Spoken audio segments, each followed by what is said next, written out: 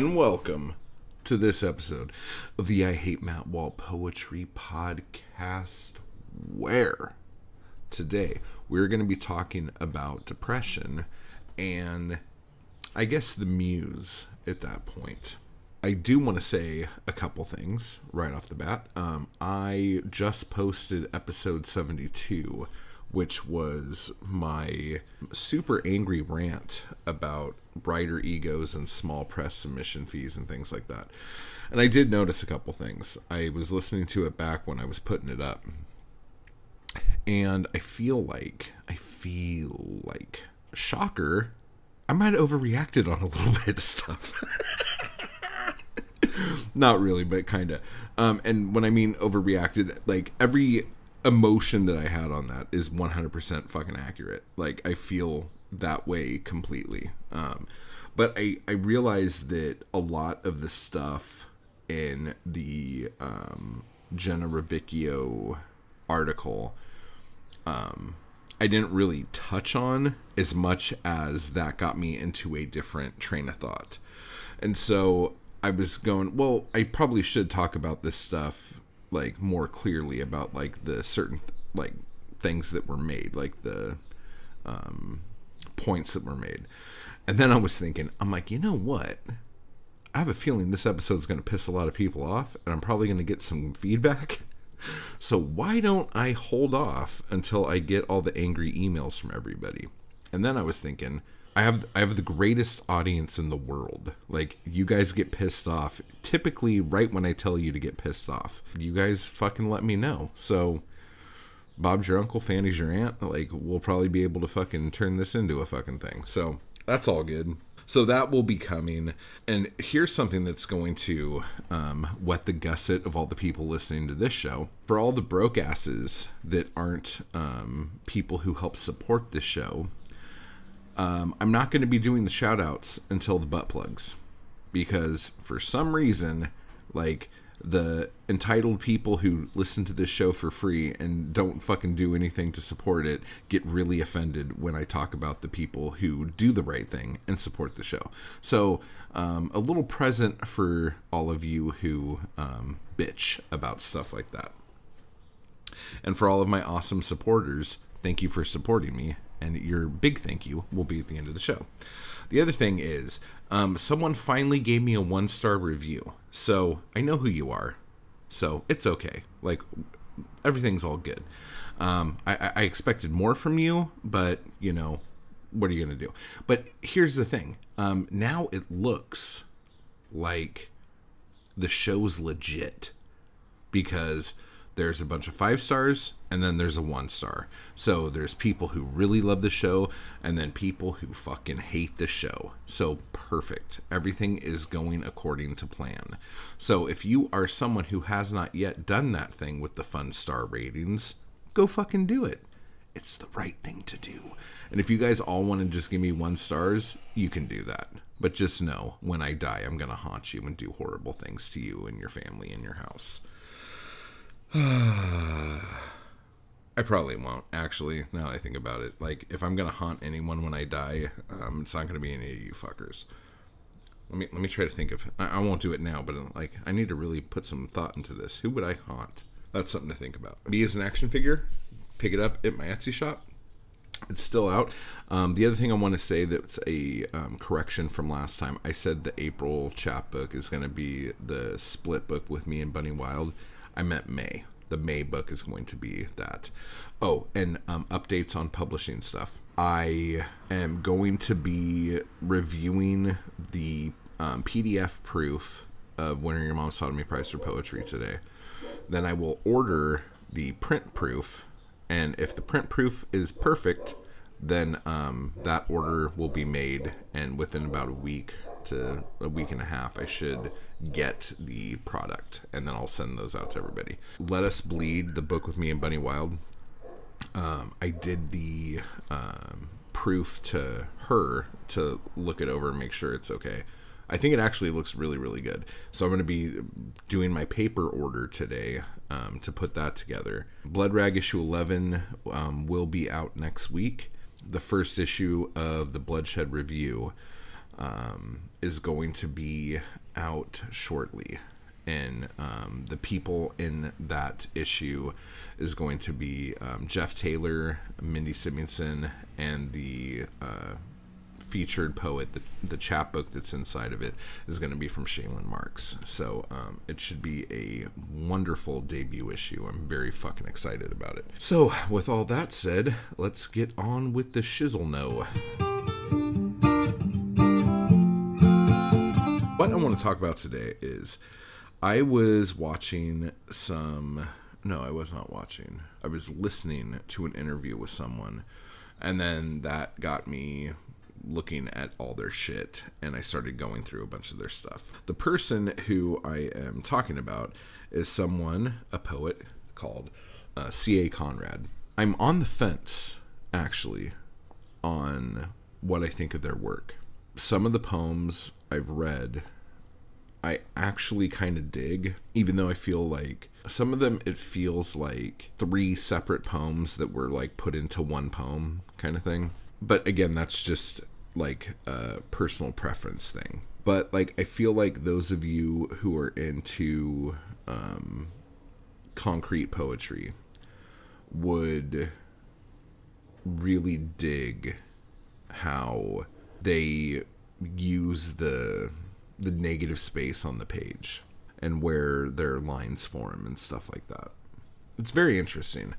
And for someone who, I think this is the thing I'm having with CAConrad, is that most of the people who write like that, I typically don't like the poems they write.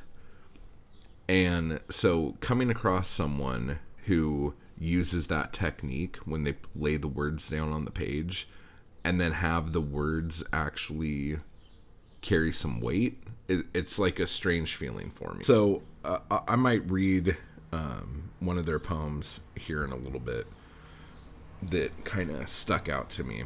But yeah, I'm kind of on the fence with this here. But the thing that was said that made me really start thinking about all this stuff, and honestly, there's something to be said. Like, you can be a total crap poet that writes awful shit that I would never read. But I swear to God, if you say something that is like it just like kind of blows my mind for a little bit, I will give you all the credit in the fucking world and like respect you as a creator, basically. And so again, I'm like, do I like CAConrad? One of the things that CAConrad said was they were talking about depression and how there are people out there who think they cannot write unless they are depressed, and that the depression is the thing that creates the art, and that the depression is the muse. And I totally have dealt with this with people before. And I have a story I will tell you actually, I'll tell you now. When I first started getting into songwriting, when I was a youngin' and in punk bands and all that shit, I was really big on this idea. Because, like, for a long time, especially if you grew up listening to like grunge and alternative and post-punk and all this other crap that they tried to call just fucking punk and rock and shit like that, those early 90s bands, a lot of their songs were just like word vomit. Like, it didn't mean anything. It was just like, here are words in a line and I'm singing them now. So when I started listening to Social Distortion, and I talked about Social Distortion before on my channel, they were one of those bands that kind of blew me away. Like, just like kind of showed me something new. Which is funny because like they are very not unique, I guess. Like, their influences are very obvious. But anyway, I remember reading this article by Mike Ness. Not an article, an interview. And Mike Ness is the singer, songwriter, guitar player, Social Distortion guy. And he said that he couldn't write unless he was depressed. And I think that came up because there was a long gap between albums. Like, there was I want to say like a 4 or 5 year gap between the first and second album, and then like a 3-year gap between the second and third. And that was about the time I read the interview. And so I was like, oh, okay, so you can only write good stuff when you're depressed. Okay, well, I guess that means I need to be depressed all the time if I'm going to be writing anything good. And of course, that's not what happened. But then I started just realizing, I'm like, oh man, when I am depressed, I do write things that I feel are better songs. Oh, like this is just one of those things in the back of your head. And I think that thought, that lie, is what a lot of writers and poets kind of hang their hat on, and why a lot of poets feel like they need to be depressed all the time. Things need to be going bad in order to feed their art. So I was looking at it for me, and when I'm really down, I don't know how else to explain it, so I'm just going to explain it the way I see it when I write. If I'm really down and just like depressed and like lowest of lows, when I sit down to write, I want you to try to imagine this, okay? When I sit down to write, it's kind of like I can take like a razor blade and just run it down my chest, like right down the middle, okay? And then I just kind of like crack open my rib cage and open it up like a curio cabinet or whatever, okay? And my heart and my fucking guts and my soul just like fall out onto the table on top of my keyboard while I'm typing, and I'm just like smashing all the blood and guts and shit under the keys and into the fucking motherboard of my fucking computer. Okay? That's how I feel when I'm depressed. And when I'm doing that, I am so fucking open, and I am so fucking vulnerable. And I am fucking real as fuck.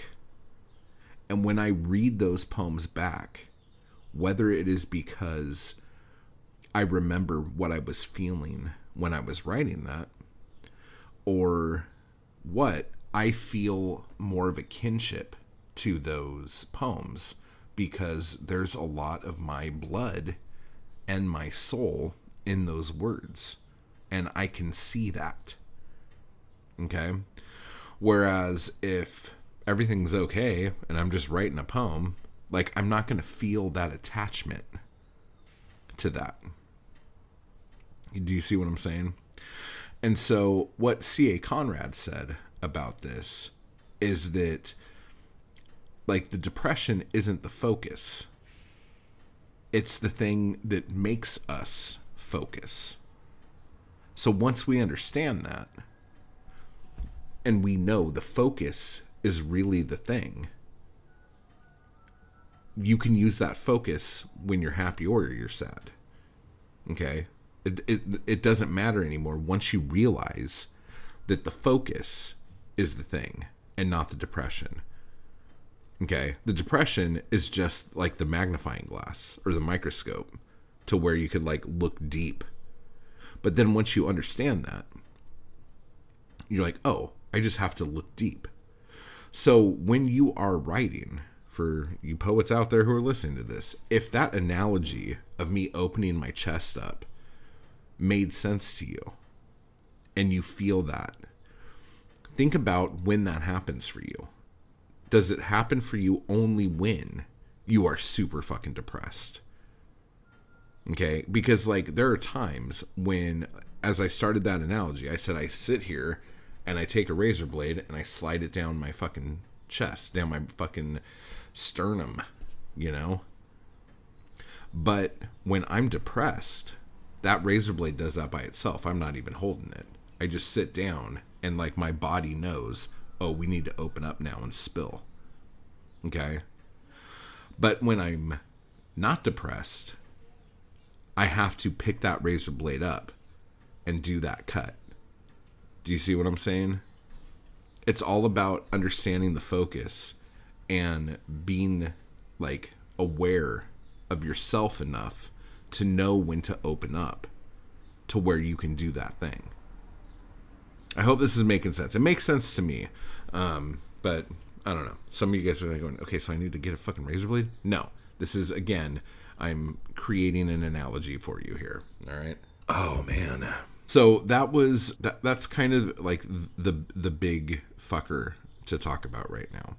So questions that you need to ask yourself is, if you feel like you write better when you're depressed, think about why that is.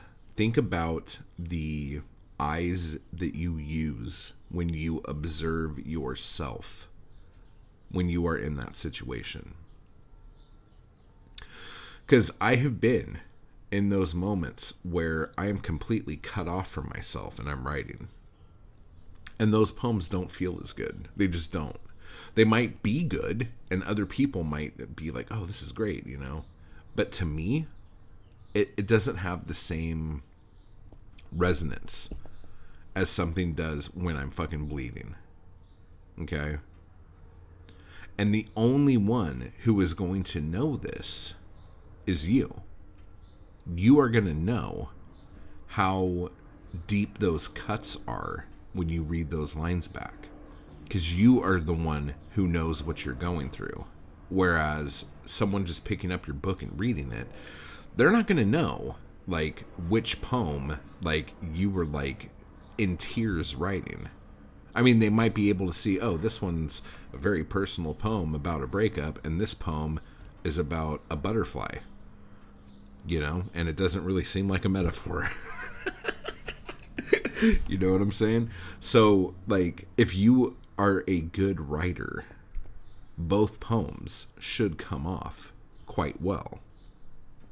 But the attachment that you are going to have will definitely be attached more to the poem that you bled all over. If that makes sense. Okay.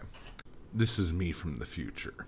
I have been editing this episode. Something dawned on me, and it's something that I talked about really quick at the beginning, like closer to the beginning of this episode. And for those of you who feel like the depression is the thing that gets you to write, if that's your muse is your depression, that's not what makes your writing good. And we were talking about focus here. I think what it is the vulnerability. When you are depressed and you are writing from a depressed state, you are much more vulnerable. You are open, like we were talking about. Okay? And that vulnerability is the thing that makes us feel, when we read our own work, that this is much more real. The reason we feel that way is because that mask that we put on to hide, like, how we're really feeling about shit, that's gone. We are open, raw, real. Okay? And I really, really think that readers can sense that. They can see that. People know when someone's given them a line of shit. You know what I'm saying? So instead of trying to like go, well, I'm only going to write if I'm depressed, be conscious, be aware when you sit down to write that you are going to be vulnerable, that you are going to open yourself up, whether you're depressed or not. It's the vulnerability. It's not the depression. Okay? So that's the only thing I wanted to add to that. And with that said, the other thing about this is when we write these poems, and I've said this before too, like when we write the poem is dead. Like once we write it, it's not ours anymore. It belongs to the reader at that point. Okay? They are going to use their perspective and their mind and their soul to read that poem and decide what that poem means to them, and then the importance that they put on that poem as it being like a poem that's either their favorite poem or a poem they hate. It's up to them at that point. Okay? So, and this goes back to that whole thing when I would talk about like some poems I write I think are great, and then other people are like, it's okay, but I like this one over here. And I'm like, you like that one? What the fuck? You know, it's that whole thing, because again, like, it's theirs now, and beauty's in the eye of the beholder, that whole fucking thing. You know, as poets, as writers, we need to not assume that certain poems are going to mean more to others, and we are not to be like butthurt when that poem that we think is the most amazing poem isn't everybody's favorite. Okay, like, it's just how it is. And I've talked about this on episodes in the past, so I'm not going to harp on it. But that is something to think about there. So now I'm going to read this poem from CAConrad. It's called Glitter in My Wounds. And I'll have a link to it in the description down below. And take a look at their poems, because the way they're laid out might not be for everybody, but some of you might see this and go, oh my gosh, this is amazing. Like, and so play with that a little bit if you want. Okay, Glitter in My Wounds. First and most important, dream our missing friends forward. Burn the reflection into empty chairs. We are less bound by time than the clockmaker fears. This morning, all I want is to follow where the stone angels point. Bird song lashing me to tears. Heterosexuals need to see our suffering, the violent deaths of our friends and lovers. To know glitter on a queer is not to dazzle, but to unsettle the foundation of this murderous culture. Defiant weeds smashing up through cement. You think Oscar Wilde was funny? Well, darling, I think he was busy distracting straight people so they would not kill him. If you knew how many times I have been told, you're not like my gay best friend who tells me jokes and makes me laugh. No, I sure as fuck am not. I have no room in my life to audition for your pansy mascot. You people can't kill me and think you can kill me again. I met a tree in Amsterdam and stood barefoot beside it for 20 minutes, then left completely restored. Yet another poem not written by a poet. Sometimes we need one muscle to relax so the others follow. My friend Mandy calls after a long shift at the strip club to say, while I'm standing in line for death, I am fanning my hot pussy with your new book. Will you sign it next week, my fearless faggot sister?